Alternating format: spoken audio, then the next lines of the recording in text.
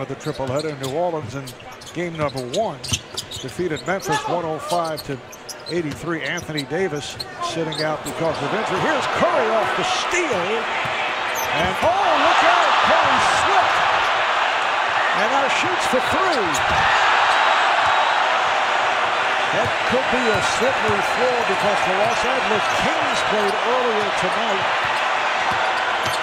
I should say this afternoon as Kuzma is able to hit, and the ice is underneath the basketball court. And that may affect how Coach Kerr coaches in the fourth quarter, not wanting his players to get injured.